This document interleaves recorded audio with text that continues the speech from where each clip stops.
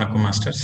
So friend நம்மளுக்கு வந்து 6 spiritual loss இருக்கு. ஓகே, ஸோ இதில் பார்த்தீங்கன்னாக்கா law of consciousness, law of reincarnation, law of karma, law of constant progression, law of ஹேசனிங் the progress, law of uncertainty, இது எல்லாமே இங்கிலீஷில் இருக்கு. பட் ஒன்றுனா நான் தமிழில் எக்ஸ்பிளைன் பண்ணுறேன்.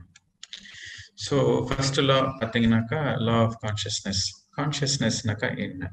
கான்ஷியஸ்னஸ்னா ஃபண்டமெண்டலி நம்ம எல்லாருமே ஒரு கான்ஷியஸ்னஸ் தான்.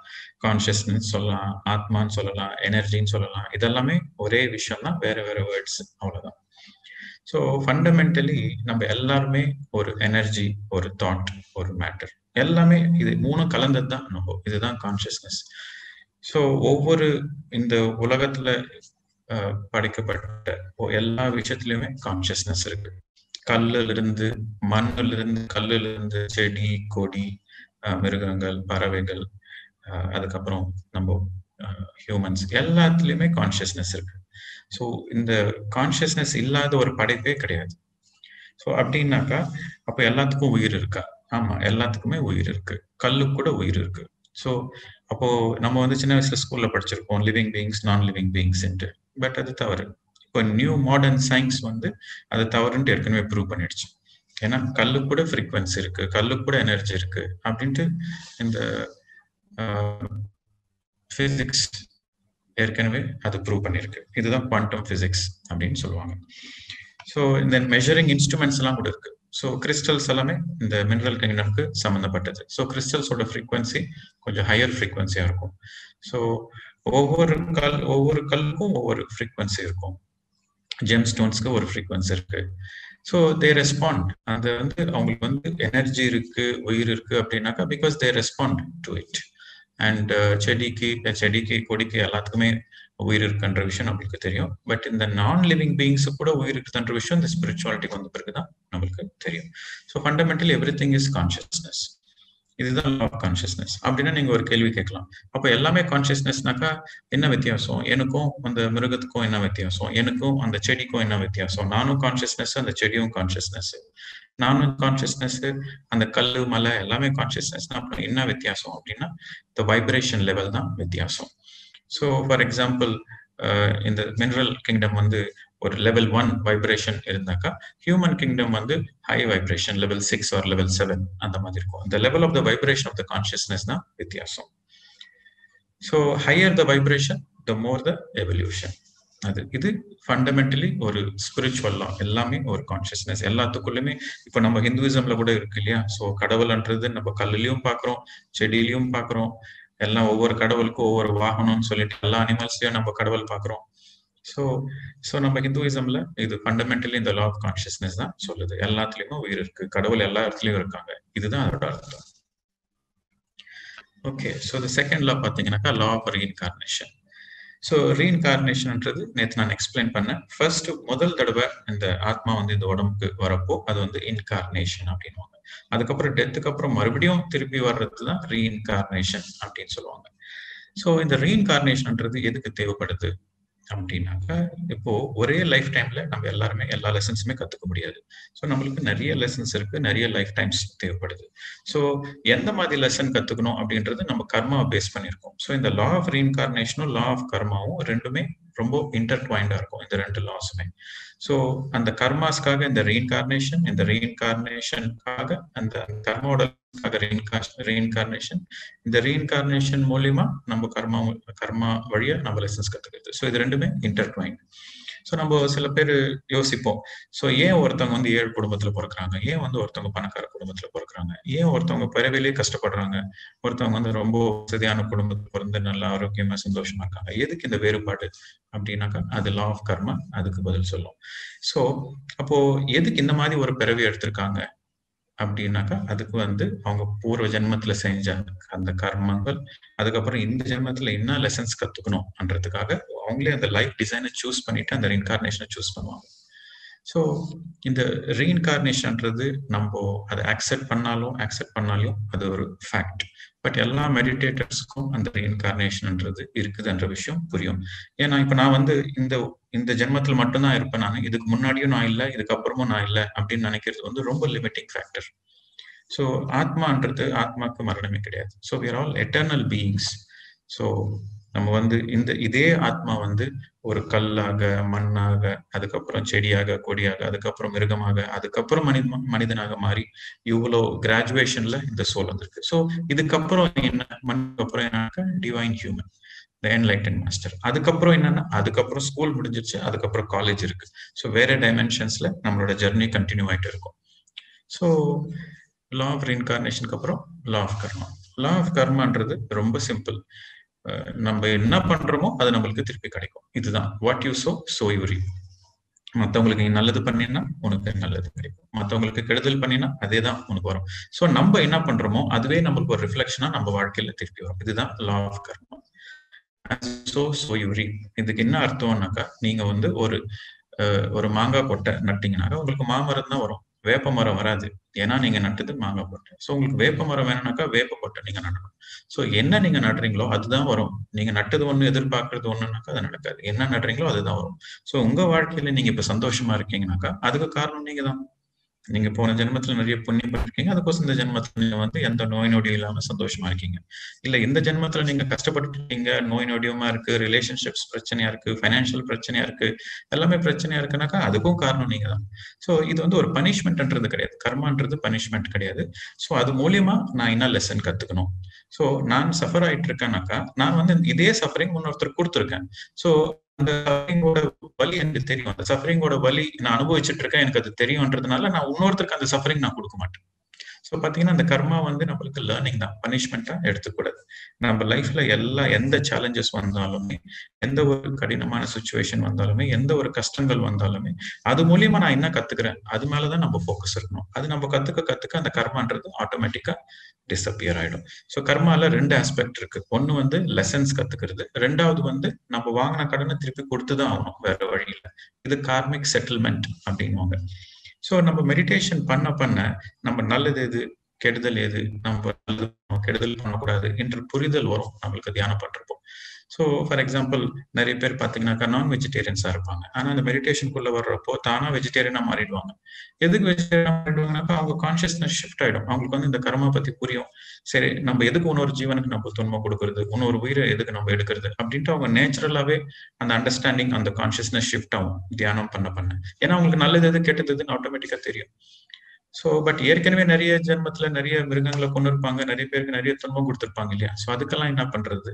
ஸோ அதுக்கு வந்து நிறைய குட் கர்மா நம்ம வந்து ஃபர்ஸ்ட் லெசன் கத்துக்கின பிறகு நம்ம எவ்வளவுக்கு எவ்வளவு குட் கர்மா பண்றோமோ அந்த அந்த பேலன்ஸ் செட்டில்மெண்ட் அதுக்கு பேலன்ஸ் ஆயிட்டே வரும். பட் அந்த லெசன் கத்துக்கணும், அதுதான் ஃபர்ஸ்ட் ஸ்டெப். நீங்க வந்து அந்த லெசன் கத்துக்காட்டி அந்த அந்த கர்மிக் லூப் அப்படியே திருப்பி தான் இருக்கும். மறுபடியும் அதே லெசன்ஸ் வந்துட்டே இருக்கும். எத்தனை ஜென்மானாலும் அதே சேலஞ்சஸ், அதே லெசன்ஸ் உங்களுக்கு வந்துட்டே இருக்கும். அது கத்துக்கிற வரைக்கும். அது கத்துக்கிட்ட பிறகு செட்டில்மெண்ட் நீங்க வந்து குட் கர்மா மூலியமா பண்ணலாம். ஸோ இதுதான் இந்த லா ஆஃப் கர்மா. நீங்க இந்த லா ஆஃப் கர்மாவை பத்தி நீங்க இதை நம்பினாலும் நம்ப காட்டியும், புரிஞ்சுக்கினாலும் புரிஞ்சுக்காட்டியும், இது வந்து ஒரு டிவைன் லா. இந்த சித்ரகுப்தா வந்து அக்கௌண்ட்ஸ்ல எல்லாம் எழுதிட்டு இருப்பாங்க அப்படின்ற உங்களுக்கு ஸ்டோரிஸ் எல்லாம் இருக்கும் இல்லையா. அசிஸ்டன்ட் சித்ரகுப்தர் அவர் எல்லாம் புக்ல கணக்கு எழுதிட்டு இருப்பாருன்ட்டு, இதுதான் அந்த கார்மிக் கணக்கு. அதுக்கப்புறம் வந்து law of constant progression. So இந்த லா ஆஃப் கான்ஸ்டன்ட் ப்ரோக்ரெஷன்னாக்கா எப்பவுமே முன்னாடி போறது, பின்னாடி கிடையாது. No stepping back. எப்பவுமே ஃபார்வர்ட் தான் ஜெர்னி. ஸோ நம்ம சோல் எவல்யூஷன்ல எப்பவுமே ஒரு ஃபார்வர்ட் ஜெர்னி தான் இருக்கும், ஆனா பேக்வர்ட் ஜெர்னி இருக்காது. ஸோ அப்படின்னாக்கா நம்ம லைஃப்ல எந்த ஒரு ஃபெயில்யூரா இருந்தாலும், எந்த ஒரு கஷ்டங்கள் வந்தாலும், நம்ம இங்க ஒண்ணுமே கத்துக்கல அப்படின்ற ஒரு ஃபீலிங் இருந்தாலும் நம்ம சோல் அளவுல வந்து அது முன்னாடி போயிட்டே இருக்கும். நீங்க வந்து தியானம் பண்ணீங்கன்னாக்கா உங்களுக்கு கொஞ்சம் ப்ரோக்ரஸ் நிறைய இருக்கும். தியானம் பண்ணாக்காட்டியும் ப்ரோக்ரஸ் இருக்கும், ஆனா அந்த ப்ரோக்ரஸ் வந்து கொஞ்சம் ஸ்லோ பேஸா இருக்கும்.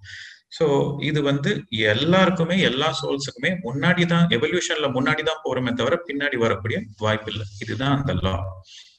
ஸோ சில பேர் நினைப்பாங்க, ஸோ நீங்க வந்து அடுத்த மனிதனா பிறந்த பிறகு அடுத்த மிருகம் பிறக்க முடியாது. ஏன்னாக்கா அவங்க மிருகமா இருந்துதான் அவங்க வந்து மனிதனா ப்ரோக்ரஸ் ஆயிருக்காங்க. ஸோ ரிட்டர்ன் வந்து மிருகமா பிறக்க முடியாது. ஏன்னா கிடையாது இந்த சொல்யூஷன்ல. இது ஜெனரல் லா.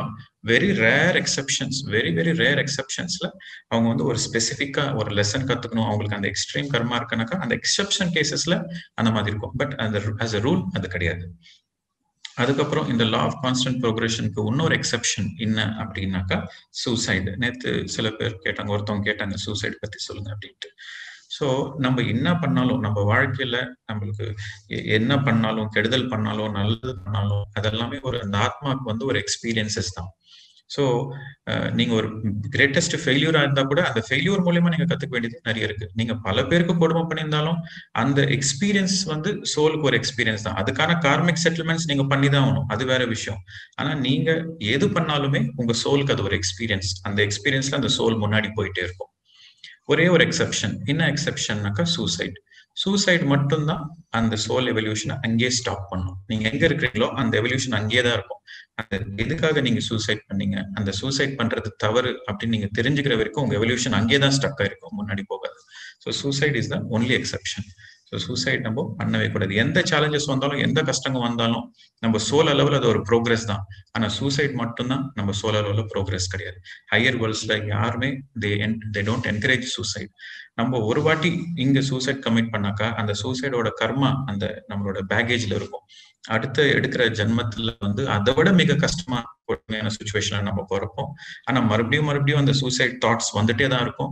அந்த சூசைட் தாட்ஸ் வர வர அவங்களுக்கு வந்து திருப்பியும் சூசைட் பண்ணணும்னு தோணும். ஸோ அது வந்து அவங்க அந்த சைக்கிளிக் லூப்ல அங்கேயே ஸ்டக் ஆயிடுவாங்க. அந்த எவல்யூஷன் வந்து அங்கேயே ஸ்டக் ஆயிடும். அதுல இருந்து மீண்டும் வரணும்னா ரொம்ப கஷ்டம். ஸோ அவங்க வந்து அதுக்கான நிறைய எஃபர்ட் போட்டு இல்ல சூசைட்ன்றது தவறு, அது பண்ணக்கூடாதுன்ற விஷயம் புரியுற வரைக்கும் அவங்க அந்த லூப்லயே சுத்திட்டு இருப்பாங்க.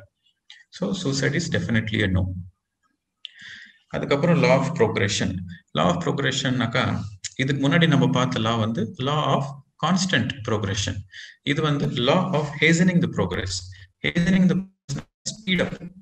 ப்ரோக்ரேஷன்ன்றது எப்பவுமே இருக்கும். எல்லா ஜென்மத்திலையும் அந்த ப்ரோக்ரேஷன்ன்றது நீங்க நல்லது பண்ணாலும் கெட்டதல் பண்ணாலும் ப்ரோக்ரேஷன்ன்றது இருக்கும். ஆனா உங்களோட ப்ரோக்ரேஷனை நீங்க ஸ்பீட் பண்ணலாம். ஹேசனிங்னாக்கா speed up. So speed up பண்றது எப்படி பண்ண முடியும் அப்படின்னாக்கா, ஃபர்ஸ்ட் நீங்க தியானம் பண்ணாக்கா, நிறைய ஸ்பிரிச்சுவல் புக்ஸ் படிச்சாக்கா, நிறைய சர்வீஸ். எல்லா மேஜர் ரிலிஜியன்ஸ்லயும் பாத்தீங்கன்னா இந்துயிசம், இஸ்லாம், கிறிஸ்டியானிட்டி, ஜெயினிசம், எந்த ரிலிஜன் எடுத்துக்கினாலும் அவங்களுக்கு வந்து அந்த சர்வீஸ்ன்றது மேல அவங்க நிறைய ஃபோக்கஸ் பண்ணுவாங்க. எப்பவுமே நீங்க சர்வீஸ் பண்ணணும், மற்றவங்களுக்கு சர்வீஸ் பண்ணணும். ஏன்னா நீங்க மெடிடேஷன் பண்ணாலும் உங்களோட ஜர்னி ரொம்ப ஃபாஸ்டா போகும். உங்களோட கத்துக்க வேண்டிய விஷயங்கள் ரொம்ப ஃபாஸ்டா கத்துப்பீங்க. அட் த சேம் டைம் நீங்க நல்ல ஸ்பிரிச்சுவல் புக்ஸ் படிச்சு அந்த சயின்டிபிக் டெம்பர் யூஸ் பண்ணி அதுக்கப்புறம் இந்த ஸ்பிரிச்சுவல் சர்வீசஸ் எனி சர்வீஸ் நீங்க பண்ணாலும் உங்களோட ஜர்னி வந்து ஸ்பீட் அப் ஆகும். ஸோ இது ஒரு law of ஹேசனிங் the progress. So அதுக்கப்புறம் ஃபைனலாக பார்த்தீங்கன்னாக்கா law of uncertainty. Law of uncertainty அப்படின்னாக்கா ஸோ பில்லியன்ஸ் ஆஃப் ஃபேக்டர்ஸ், நிறைய பில்லியன் அந்த கோடான கோடி பாசிபிலிட்டிஸ் இருக்கு. எந்த ஒரு மூமெண்ட்லுமே இதுதான் இது ஃபியூச்சர்ல இதுதான் நடக்கும் அப்படின்ட்டு நம்மளால பின் பாயிண்டா சொல்ல முடியாது. ஏன்னா பில்லியன்ஸ் ஆஃப் ஃபேக்டர்ஸ் அஃபெக்ட் பண்ணும். ஸோ ப்ராபபிலிட்டி சொல்லலாம், இது நடக்கக்கூடிய வாய்ப்பு இருக்குதுன்னு சொல்லலாமே தவிர இது எக்ஸாக்டா இது நடக்கும் அப்படின்னு நம்மளால சொல்ல முடியாது. ஏன்னா இது ஒரு டிவைன் லா, யாருனாலையும் சொல்ல முடியாது. எந்த ஆஸ்ட்ரல் மாஸ்டர்னாலையும் சொல்ல முடியாது இது எக்ஸாக்டா இந்த டைம்ல இது நடக்கும் அப்படின்ட்டு சொல்ல முடியாது. பட் ப்ராபபிலிட்டி சொல்லலாம். இந்த ஜோஷியாலாம் கூட பாத்தீங்கன்னா அவ்வளவுதான், இந்த சன் சைன்ல பிறந்தா, இந்த நட்சத்திரத்துல பிறந்தாக்கா, இந்த நாள்ல பிறந்தா, இந்த டைம்ல பிறந்தா இந்த மாதிரி இருக்கக்கூடிய வாய்ப்பு இருக்குது அப்படின்னு தான் சொல்லுவாங்க. ஆனா இப்படிதான் நடக்கும்னு அவங்களால சொல்ல முடியாது. அப்படி யாருன்னா சொன்னாக்கா அவங்களுக்கு சாஸ்திரமே தெரியாதுன்னு அர்த்தம். ஸோ இந்த லா ஆஃப் அன்சர்டனிட்டி கூட லா ஆஃப் இன்ஃபினிட்டி அப்படின்னு சொல்லுவாங்க. லா ஆஃப் இன்ஃபினிட்டினாக்கா நம்ம இந்த சோல் எவல்யூஷன்ல ஒரு எண்டே கிடையாது, கத்துக்க வேண்டியதுக்கு எண்டே கிடையாது. ஃபார் எக்ஸாம்பிள், எத்தனை குட் கர்மாஸ் பண்ணலாம், இன்ஃபைனைட். எத்தனை பேட் கர்மாஸ் பண்ணலாம், இன்ஃபைனைட். எத்தனை ஸ்டார்ஸ் இருக்குது ஸ்கைல, இன்ஃபைனைட். ஸோ இது வந்து ultimate final law of infinity அப்படின்றது. ஸோ இந்த லா ஆஃப் இன்ஃபினிட்டி தான் ஒரு பியூட்டி. இந்த லா ஆஃப் இன்ஃபினிட்டி, இந்த லா ஆஃப் அன்சர்டனிட்டி தான் நம்மளோட லைஃபை வந்து ரொம்ப பியூட்டிஃபுல் ஆகுது. ஒரு நிமிஷம் நீங்க யோசித்து பாருங்க, நீங்க எப்போ நீங்க பிறந்ததுல இருந்து நீங்க வந்து என்ன படிக்க போறீங்க, எந்த வயசுல கல்யாணம் பண்ணிக்க போறீங்க, எந்த வயசுல உங்களுக்கு பசங்க பிறக்கும், அவங்க வந்து எந்த வயசுல வளருவாங்க, என்ன செட்டில் ஆவாங்க, அதுக்கப்புறம் நீங்க எப்போ பாடி விக்கெட் பண்ணுவீங்க அப்படின்ட்டு உங்களுக்கு மொத்தமே தெரிஞ்சிருச்சுன்னு வச்சுக்கோங்க. நீங்க ஏற்கனவே செத்த மாதிரி தான் கணக்கு. ஏன்னா உங்களுக்கு லைஃபே கிடையாது. சோ என்ன அடுத்த நிமிஷம் என்ன நடக்க போகுதுன்னு நம்மளுக்கு தெரியாது. அடுத்த நிமிஷம் உங்களுக்கு மூச்சு இருக்குமா இருக்காதா தெரியாது. அடுத்த நிமிஷம் எனக்கு மூச்சு இருக்குமா இருக்காதா தெரியாது. சோ இந்த அன்சர்டனிட்டி தான் இந்த லைஃபோட பியூட்டி. ஏன்னா ஒவ்வொரு நிமிஷமும் நம்ம we are alive, we are dynamic. So எல்லாமே நம்மளுக்கு முதல்ல தெரிஞ்சிருச்சு அப்படின்னாக்கா we are already dead. So இந்த அன்சர்டனிட்டில தான் நம்ம that's the beauty of life. Okay friends, so அதுக்கப்புறம் இந்த stages of soul evolution. So இந்த ஆத்மாக்கு வந்து இந்த அனிமல்ஸ்ல இருந்து கிராஜுவேட் ஆன பிறகு இந்த ஹியூமன் ஒரு 3 பாசிபிலிட்டிஸ்ல வருவாங்க. ஒன்னு வந்து அனிமல்ல இருந்து கிராஜுவேட் ஆகுறது, அது ஒரு பாசிபிலிட்டி. ரெண்டாவது பாசிபிலிட்டி வந்து பாத்தீங்கன்னாக்கா, இந்த ஏற்கனவே இந்த என்லைட்டன் மாஸ்டர்ஸ் அவங்க ஹையர் வேர்ல்ட்ஸ்க்கு போயிட்டு, அதாவது இந்த ஜெர்னி எல்லாம் முடிச்சுட்டு, எர்த்தோட ஜெர்னி எல்லாம் முடிச்சுட்டு அவங்க பெர்மனண்டா ஹையர் வேர்ல்ட்ஸ்க்கு சூப்பர்காசல் வேர்ல்ட்ஸ்க்கு போறப்போ, அவங்க வந்து அங்க போயிட்டு அந்த ஒன்னஸ் கான்சியஸ்ல இருந்து அவங்களோட ஓன் ஸ்பெக், அவங்களோட ஆத்மாவோட ஓன் ஸ்பெக்க ஒரு ஒரு ஸ்மால் பேபி ஸ்பெக்க வந்து இங்க பிளானட் எர்த்ல ஒரு ஹியூமனா உருவாக்குவாங்க. ஸோ இது செகண்ட் பாசிபிலிட்டி. இப்போ நம்ம பெரியவங்களான பிறகு நம்ம பசங்களுக்கு நம்ம ஒரு அப்பாவா அம்மாவா ஒரு பர்திங் ப்ராசஸ் கொடுக்குறோம் இல்லையா, அதே மாதிரி அந்த சோல் கூட ஒரு கிராஜுவேஷன் ரீச் பண்ண ஸ்டேஜ்க்கு அப்புறம் ஒரு பேபி சோலை கிரியேட் பண்ணும். ஸோ நீங்க அனிமல்ல இருந்து கிராஜுவேட் ஆனாலும் இல்ல ஒரு என்லைட்டன் மாஸ்டரோட ஸ்பெக் மூலியமா நீங்க ஹியூமனா வந்தாலும் உங்களுக்கு ஒரே இதுதான், வேறுபாடு எதுவுமே கிடையாது. ஒரே ஹியூமன் தான், ஒரே குவாலிட்டிஸ் தான். ஸோ இது ரெண்டாவது பாசிபிலிட்டி. முதல் பாசிபிலிட்டி வந்து அனிமல்ல இருந்து கிராஜுவேஷன். ரெண்டாவது பாசிபிலிட்டி வந்து ஸோ ஒரு ஹையர் ஒரு கிராஜுவேட் ஆன ஒரு என்லைட்டன் மாஸ்டரோட ஓன் ஸ்பெக் ஒரு பேபியா இங்க வர்றது. அதுக்கப்புறம் மூணாவது பாசிபிலிட்டி வந்து பாத்தீங்கன்னாக்கா வந்து இந்த உலகத்துக்கு சம்பந்தப்பட்டவங்க கிடையாது. இவங்க வந்து வேற டைமென்ஷனுக்கு, வேற ஸ்டார் சிஸ்டம்க்கு சம்பந்தப்பட்டவங்க. அவங்களோட எவல்யூஷன் அந்த ஸ்டார் சிஸ்டம்ல நடந்துட்டு இருக்கும். ஒரு ப்ராஜெக்ட் ஒர்க்குக்காக இவங்க வந்து சில ஜென்மங்க ஒரு ரீசர்ச்சோ ஒரு ப்ராஜெக்ட் ஒர்க்கோ இதுக்காக இந்த எர்த்ல வந்து கொஞ்சம் ஜென்மங்க எடுத்துட்டு அந்த ஒர்க்கை முடிச்சுட்டு அதுக்கப்புறம் திருப்பி போயிடுவாங்க. இது தேர்ட் பாசிபிலிட்டி. இவங்களை வந்து நம்ம ஸ்டார் சீட்ஸ் அப்படின்னு சொல்லுவாங்க. ஸோ இந்த இப்போ இருக்கிற இந்த பிளானட் எர்த்ல இப்போ இருக்கிற சுச்சுவேஷன்ல பாத்தீங்கன்னாக்கா நிறைய ஸ்டார் சீட்ஸ் இருக்காங்க. அவங்க வந்து தேர் வெரி கிஃப்டட். அவங்களுக்கு வந்து அந்த ஸ்டார் சிஸ்டம்ல இருக்கிற அவங்களோட அந்த அட்வான்ஸ்டு சோல் எவல்யூஷன், அந்த நாலேஜ் விஸ்டம் கொண்டு வந்து இந்த எர்த்தோட கான்சியஸ்னஸ் ரைஸ் பண்றதுக்கு உதவி பண்ணுவாங்க. சில பேர் வந்து சைலண்ட் ஸ்பெக்டேட்டர்ஸ் இருப்பாங்க. இங்க நடக்கிற ஒர்க் ரிசர்ச் எல்லாம் அங்க இருக்கிற கவுன்சிலுக்கு அப்டேட் பண்ணிட்டு இருப்பாங்க. ஸோ இது தேர்ட் கேட்டகரி இது. ஆனா பாக்குறதுக்கு எல்லாருமே ஒரே மனுஷன் மாதிரி தான் இருப்பாங்க, எந்த டிஃபரன்ஸும் இருக்காது. ஓகே, பட் வெரி சட்டில் லெவல்ல இந்த ப்ராஜெக்ட் ஒர்க்ல இருக்கிறவங்களுக்கு வந்து இந்த எர்த் மேல ஒரு பிடிப்பே இல்லாம இருக்கும். அவங்களுக்கு வந்து இந்த சொத்து மேல, இந்த பதவி மேல, இது மேல எது மேலயும் ஆசை இருக்காது. அவங்க வந்து ஜஸ்ட் வந்தோமா, வேலை முடிச்சோமா, கிளம்பணுமா, அது மேலதான் ஃபோக்கஸ் இருப்பாங்க. இந்த தேர்ட் கேட்டகரி. ஓகே, ஸோ இந்த எவல்யூஷன்ல ஒரு வாட்டி மனுஷனா பிறந்த பிறகு அவங்க வந்து கிராஜுவேட் ஆகிற வரைக்கும் அது ஒரு ஃபர்ஸ்ட் டைம் பிறக்கிறப்போ அது இன்ஃபேன்ட் சோல் அப்படின்னு சொல்லுவாங்க. அவங்க வந்து கொஞ்சம் ஜென்மங்க மட்டும் எடுத்திருக்காங்க, ஒரு 4-5 ஜென்மங்க எடுத்திருக்காங்க. அவங்க வந்து இன்ஃபேன்ட் சோல் அப்படின்னு சொல்லுவாங்க. அதுக்கப்புறம் இன்னும் கொஞ்சம் ஜென்மங்க எடுத்த பிறகு அவங்க வந்து பேபி சோலுக்கு கிராஜுவேட் ஆவாங்க. இன்னும் கொஞ்சம் ஜென்மங்க எடுத்தாக்கா அது யங் சோலுக்கு. அந்த மாதிரி ஒவ்வொரு ஸ்டேஜா அவங்க எடுக்கிற ஜென்மங்களை பொறுத்து, அவங்களுக்கு கிடைக்கிற அந்த எக்ஸ்பீரியன்ஸஸை பொறுத்து அந்த அவங்க வந்து மெச்சூர் ஆகிட்டே போவாங்க. ஃபைனலா இன்ஃபைனைட் சோல், ஓல்டு சோல் போன பிறகு அவங்க வந்து மெடிடேஷனுக்குள்ள வந்த பிறகு அவங்க வந்து அந்த செல்ஃப் ரியலைசேஷன், ஃபர்ஸ்ட் வந்து செல்ஃப் ரியலைசேஷன், அதுதான் டிரான்சென்டென்டல் சோல். செகண்ட் ஸ்டேஜ் வந்து ரியலைசேஷன், அகம் பிரம்மாஸ்மி என்றது. ஸோ அது இன்ஃபைனைட் சோல். ஸோ இந்த இன்ஃபைனைட் சோல்ல இருந்து இந்த இன்ஃபைனைட் சோலுக்கு வர்றதுக்கு சுமாரா எத்தனை ஜென்மங்க பிடிக்கும் அப்படின்னாக்கா அது சப்ஜெக்டிவ், அது இண்டிவிஜுவல் சாய்ஸ். பட் ஆவரேஜா வந்து ஒரு 400 லைஃப் டைம்ஸ் பிடிக்கும் அப்படின்ட்டு சில ஆத்தர்ஸ் ரிசர்ச் பண்ணி சொல்லியிருக்காங்க. ஸோ ஆவரேஜா ஃபர்ஸ்ட் லைஃப் டைம் வந்து கடைசி லைஃப் டைம் இருக்கும். ஆவரேஜா 400 லைஃப் டைம்ஸ் பிடிக்கும். பட் ஒரே ஜென்மத்துல எல்லாமே முடிக்கலாமா அப்படின்னாக்கா முடிக்கக்கூடிய வாய்ப்பு இருக்குது, but very very rare. But ஜென்ரலா வந்து பாத்தீங்கன்னாக்கா இந்த இன்ஃபேன்ட் சோல்ல இருந்து இன்ஃபைனைட் சோல்ஸ் எடுக்கிறதுக்கு நிறைய ஜென்மம் பிடிக்கும். ஏன் ஒரு லெவல் மாறுறதுக்கே நிறைய ஜென்மம் பிடிக்கும். நீங்க வந்து ஒரு யங் சோல்ல இருந்து ஒரு மெச்சூர் சோல் போறதுக்கே நிறைய ஜென்மம் பிடிக்கலாம். ஓல்டுல இருந்து இந்த சோல் இப்ப நம்ம எந்த ஸ்டேஜ்ல இருக்கோம், இந்த எந்தெந்த ஸ்டேஜுக்கு என்னென்ன குணங்க இருக்கு அப்படியெல்லாம் கூட சில புக்ஸ்ல சொல்லியிருக்காங்க. ஃபார் எக்ஸாம்பிள் இன்ஃபேன்ட் சோல் அப்படின்னாக்கா அவங்க வந்து ஒன்லி சர்வைவல் மேல மட்டும்தான் ஃபோக்கஸ் பண்ணுவாங்க. அவங்களுக்கு வந்து இந்த பாடி உடம்பு வந்து சர்வை பண்ணிக்கணும், அவ்வளவுதான். ஏன்னா அப்பதான் அவங்க பிறந்திருக்காங்க, அவங்களோட மெயின் கோலே வந்து சர்வைவ் பண்ணணும். ஸோ இன்ஃபேன்ட் சோல்ஸ் வந்து பாடி லெவல் ஃபோக்கஸ் மட்டும்தான் இருக்கும். பேபி சோல்ஸ் அப்படின்னாக்கா அவங்க நிறைய ஜென்மங்க எடுத்து அவங்க உடம்ப பார்த்துக்கிட்டு அந்த பாடி பிளஷர்ஸ் எல்லாம் எடுத்த பிறகு இதுக்கு அடுத்து என்ன இருக்கு அப்படின்ட்டு போறப்போ இந்த பேபி சோல்ஸ் வந்து இந்த மைண்ட் லெவல்ல அவங்க ஃபோக்கஸ் பண்ணுவாங்க. அவங்களோட லேர்னிங்ஸ் எல்லாமே மைண்ட் லெவல்ல இருக்கும். அதுக்கப்புறம் நிறைய ஜென்மங்க எடுத்த பிறகு யங் சோலுக்கு வந்து இந்த இன்டெலெக்சுவல் லெவல்ல இருக்கும். அதுக்கப்புறம் மெச்சூர் சோலுக்கு பாத்தீங்கன்னாக்கா மெச்சூர் சோல் வந்த பிறகுதான் அவங்க ஃபர்ஸ்ட் டைமா வந்து எது நல்லது எது கெட்டது, நான் ஒரு ஆத்மா, எல்லாருமே ஒரு ஆத்மா அப்படின்ற ஒரு புரிதல் வந்து மெச்சூர் சோலுக்கு தான் வரும். அதுக்கப்புறம் இந்த volt soul, transcendental soul, infinite soul எல்லாமே அவங்க தியானத்துக்கு வந்து அகம் பிரம்மாஸ்மின்னு தெரிஞ்சுக்கிட்டு அவங்க கத்துக்கிட்டு மற்றவங்களுக்கும் ஒரு டீச்சர்ஸா இருந்து மற்றவங்களுக்கும் கற்றுக் கொடுத்துட்டு ஃபைனலா இன்ஃபைனைட் சோலுக்கு போவாங்க. ஸோ இதுல பாத்தீங்கன்னாக்கா இந்த 5 சோல் சைக்கிள்ஸ்ல இந்த மாதிரி ஒரு 5 விரல் இருக்கு. 5 விரல்ல ஃபர்ஸ்ட் வந்து இன்ஃபேன்ட் சோல் வந்து பாடி லெவல்ல தான் அவங்க ஃபோக்கஸ் பண்ணுவாங்க. அவங்களோட லேர்னிங், அவங்களோட எக்ஸ்பீரியன்சஸ் எல்லாமே பாடி லெவல்ல தான் இருக்கும். சைல்ட் சோல் வந்து மைண்ட் லெவல்ல, யங் வந்து தேர் focusing on intelligence. So example சொல்லணும்னாக்கா இந்த பாடி லெவல்ல இருக்கிறவங்க வந்து இந்த லேபர் ஒர்க் பண்றவங்க, அவங்க வந்து இன்னைக்கு நான் வேலை பண்ணி இன்னைக்கு நான் சாப்பிட்டா போறோம்ன்ற மாதிரி இருக்கிறவங்க வந்து பாடி லெவல் இன்ஃபேன்ட் சோல்ஸ். அதுக்கப்புறம் அவங்களுக்கு வந்து இந்த மியூசிக் மற்றவங்களுக்கு நல்லது பண்ணணும் அதெல்லாம் எந்த பத்தியும் கவலையே இருக்காது. அவங்களுக்கு வந்து ஓகே வேலை பண்ணோமா, சாப்பிட்டோமா, படுத்தோமா, தூங்கணுமா, அவ்வளவுதான். கல்யாணம் பண்ணோமா, பசங்களை பெற்றுக்கணுமா, முடிஞ்சு போச்சு. இதுதான். ஸோ இது வந்து இன்ஃபேன்ட் சோல். அதுக்கப்புறம் சைல்ட் சோல் வந்து they start experimenting with lot of mind activities, mental activities மேல அவங்க ஃபோக்கஸ் பண்ணுவாங்க. ஸோ இவங்க வந்து ஒரு லெவல், இவங்க வந்து இந்த டெய்லி லேபரர்ஸா இருக்க மாட்டாங்க. But at the same time அவங்க வந்து ஒரு சூப்பர்வைசர் மாதிரி மைண்டை யூஸ் பண்ணி பண்ற வேலைகள் அந்த மாதிரி இருப்பாங்க. ஸோ நெக்ஸ்ட் வந்து யங் சோல். யங் சோல்ஸ் வந்து அவங்களுக்கு ஃபுல்லா எனர்ஜி இருக்கும். அவங்க வந்து பேரு, பதவி, ஆஸ்தி, அந்தஸ்து இந்த மாதிரி இருப்பாங்க. ஸோ இந்த யங் சோல்ஸ் எல்லாம் பாத்தீங்கன்னா நிறைய இந்த majority of the political leaders இல்ல ரிலீஜியஸ் ஆர்கனைசேஷனோட லீடர்ஸ் இவங்கெல்லாம் வந்து இந்த யங் சோல்ல வருவாங்க. ஸோ தே ஆர் எல்லாருமே அந்த மாதிரி அந்த கேட்டகரியில இருப்பாங்கன்னு சொல்ல வரல. பட் மெஜாரிட்டி இந்த மாதிரி குரூப்ல நீங்க பார்க்கலாம். ஏன்னா அவங்களுக்கு தான் வந்து பேரு, புகழ், பதவி இது மேல ஃபோக்கஸ்டா இருக்கும்.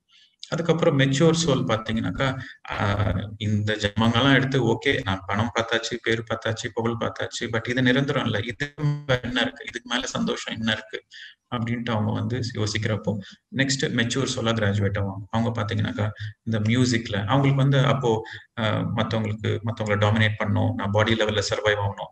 ஏன்னா அந்த ஜென்மங்கள்லாம் முடிஞ்சிருச்சு. பாடி லெவல்ல சர்வைவ் ஆகணும், மைண்ட் லெவல்ல சர்வைவ் ஆகணும், இதெல்லாம் முடிஞ்சிருச்சு.